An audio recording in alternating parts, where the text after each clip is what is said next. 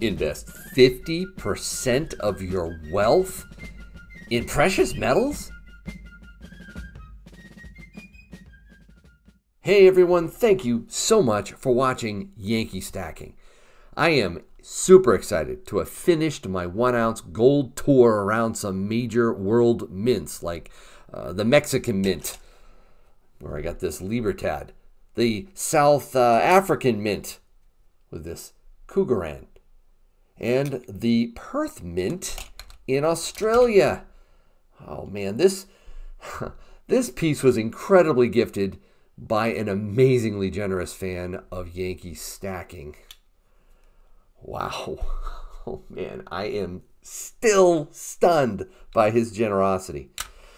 So this brings my total gold stack to 33.63 ounces. I'm pretty jacked. But it made me think again about what the right percentage of wealth to have locked up in precious metals. I love both silver and gold. Each serve a similar but slightly different purpose in my precious metals stack. And I absolutely love sharing my stacking journey with all of you. I really do. And I hope you enjoy this video. If you do, please show it to me by poking that like button, if you would.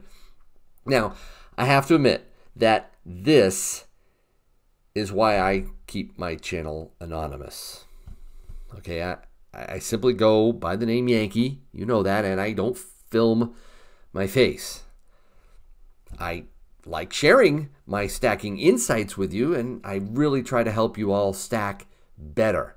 And I show my silver and gold to help inspire and encourage you, not to brag. This chest of gold does represent decades of hard work, a lot of sacrifice, a lot of discipline, but more than that, and please hear this too, whether you agree with me on this or not, this is an undeserved blessing from my Lord and Savior, Jesus Christ. You see, God owns every single ounce in my stack, and He has decided to allow me to be His gold and silver steward, at least for a while. And whether my ability to stack continues or just ends, it ultimately rests with Him.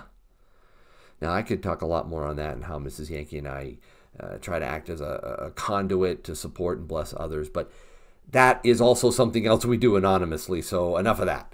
But back to the right percentage of one's wealth to place in precious metals. See, gold and silver don't cash flow. They don't directly yield a dividend. They just sit there looking really pretty. So what percentage seems right?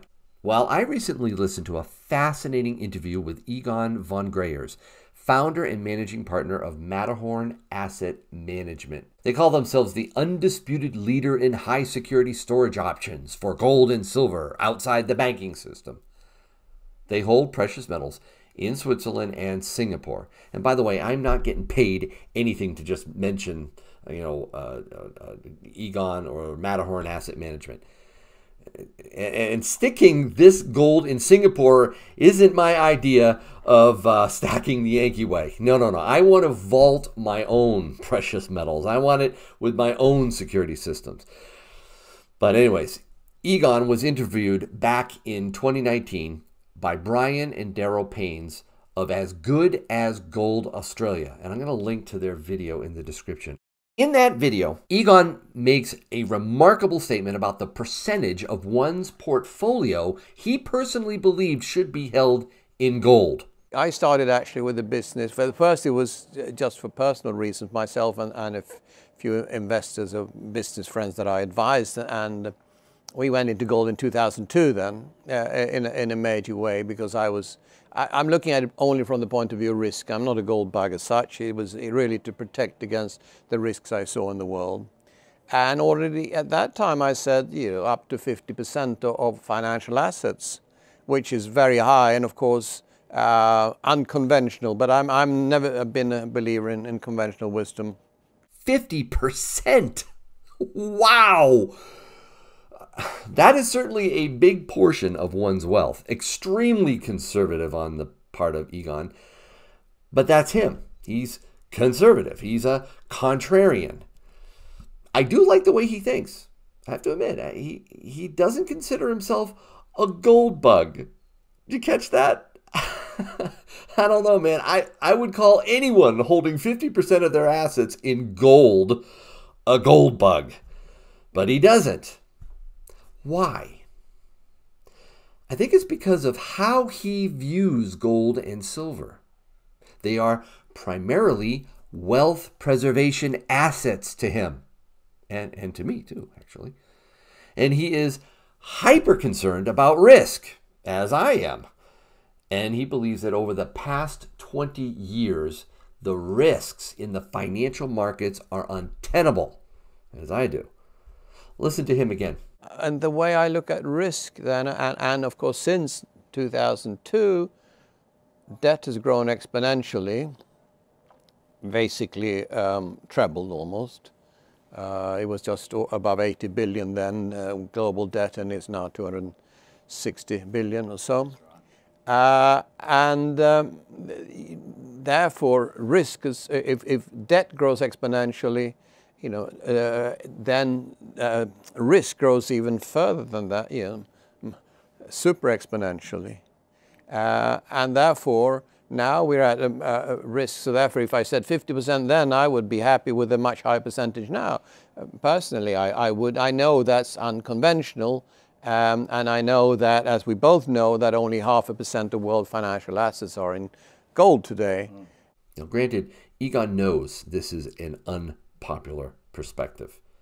He actually jokes about it. Well, there was another speaker, Richard of the Perth Mint. I mean, he was saying 5–10% is the right amount or percentage in gold, and anyone who thinks of a high percentage live on a different planet. So, and I was speaking right after him, and I said, "Here I am. I'm on a different planet."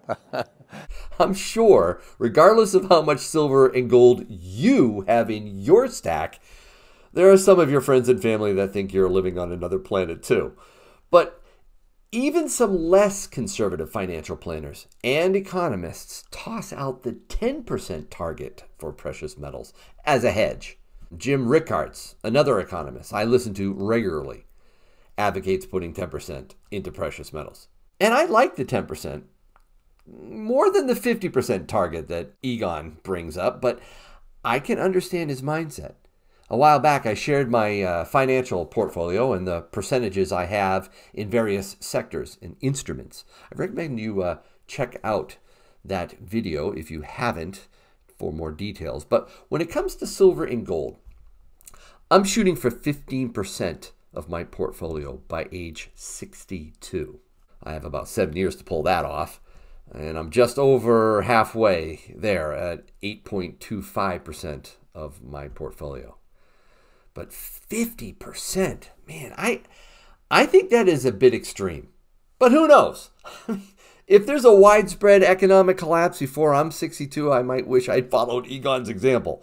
What do you think of that 50% target? Leave a comment down below.